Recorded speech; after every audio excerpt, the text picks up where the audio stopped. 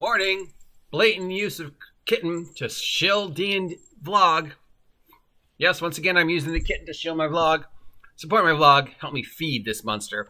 Hey, I just did a video about Brandon Sanderson's and the Kickstarter. And because I know there's going to be responses to it, I thought I'd jump on the grenade ahead of time and go, okay, who actually has made the most on a Kickstarter as of whenever they do this?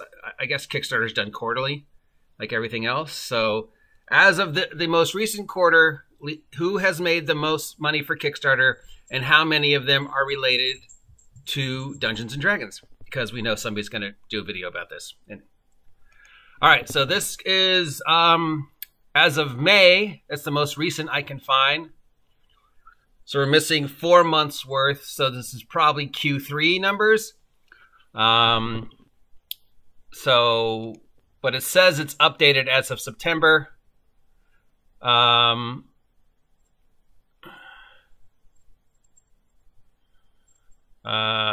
So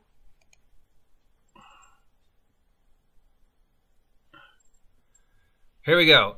Brandon Sanderson, 41.7.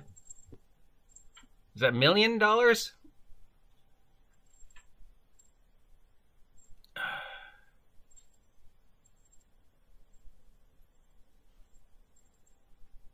No, Brandon Sanderson has raised $42 billion. Billion dollars? Really? That can't be right. I would say 42 million, not 42 billion. But okay, if he does made billion, great. As of today, it looks like Brandon Sanderson is currently leading the record at 42 billion. Next goes to Pebble Time, which was a smartwatch, which went for 20 billion. I can't believe that's right. I think we would hear more about it if they really broke $1 billion on Kickstarter. So maybe the guy who wrote this meant million? I mean, I don't know. I mean, they did make billions? Wow. But somehow I would think if somebody made $20 billion on Kickstarter, we'd hear more about it. Number 3 is something called Coolest Cooler, made 13.29 million. Frosthaven made 12.97 million. Yeah, this has got to be 42 million and 20 million, not billion, because otherwise there's a huge gap, because this says Coolest Cooler made 13.28 million. And then the smartphone made 20.34 billion. So you're telling me between 13 million and 20 billion, there's nobody who made like 14 million? Like they just jumped from 14 million to 20 billion? I mean, I hate to say I don't think that's right, because I mean, what if I could be wrong, but it doesn't feel like that's right, because that's a huge jump between 13 million and 20 billion. Well, anyways, I don't know if the numbers are right or not, so I'm just going to say, as of now, Brandon Sanderson is number 1. Pebble Time, which was a smart watch, is number 2. Coolest Cooler, I don't know what that is. Does it tell us what this is? No. With a name like Coolest Cooler, was it like a refrigerator? Frosthaven, the miniature game, at number 1, 2, 3, 4, at 12. Pebble Time 2 at 12. Kingdom Death Monsters at 12. Was that the thing that Matt Colville did? Escaflow Delta Pro, the portable home battery, made 12 million. Travel Tripod by Peak Design made 12.14 million. Critical Role, The Legend of Vox Machina, made 11 million. Pebble E Pager Watch made 10.27 million. Avatar, The Last Airbender role-playing game, made 10 million. The World's Best Travel Jacket made 9 million. Marvel Zombies, a zombicide game, made 9.3 million. The Wormwood Module Gaming Tables, Coffee, and Dining Models made 8 million.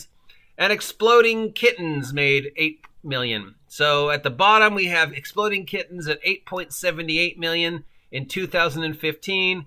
And at the top, we have Brandon Sanderson at 42 million. I'm going to say million because the other article said million as of 2022.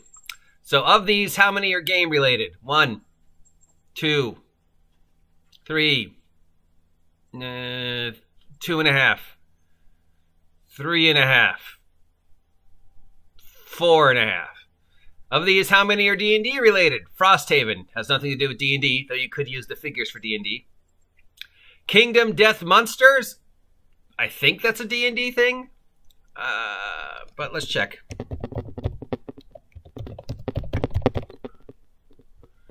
Kingdom Death Monsters is a board game. Oh, I'm eating cheese. With, I guess, figures? Yeah, it's a board game that came with cool-looking figures, so probably it got us money because the figures are looking cool. I'm going to say it's D&D adjacent, but it's not D&D. Critical Role: The Legend of Vox Machina animated series. D&D adjacent. Avatar Legends, the role-playing game. D&D adjacent. Marvel Zombies, a zombie-side game. D&D, no, nothing to do with D&D. Wormwood Module Gaming Table, Coffee, and Dining Models. Could be used for anything, you know, more board game and miniature game than D&D related, but sure, I'll give it D&D adjacent.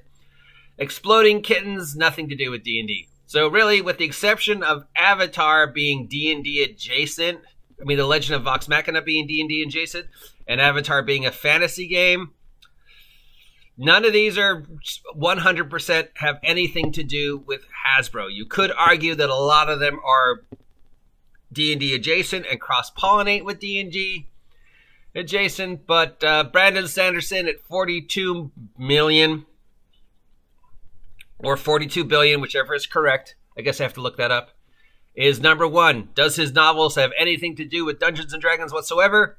Absolutely not. Anyways, there you go, because I did it before somebody else could have done it and give you false information. Now, this is, of course, as of end of May, early June, so this is Q3 numbers. We still don't have Q4 numbers. We won't go those until right before the end of the year, or sometimes not even until after the end of the year. So that could change. But right now, it's Mr. Sanderson, which has nothing to do with D&D. Anyways, that's everything that's going on in Kickstarter. If you want a link, it's down below. You can look this up itself. Though, again, I don't know how accurate it is. But, yeah. Till next time, I'm the OGGM. And speaking of money, why don't you kickstart the OGGM by buying my merch? I've got a brand new t-shirt out, the West Coast Grognard line.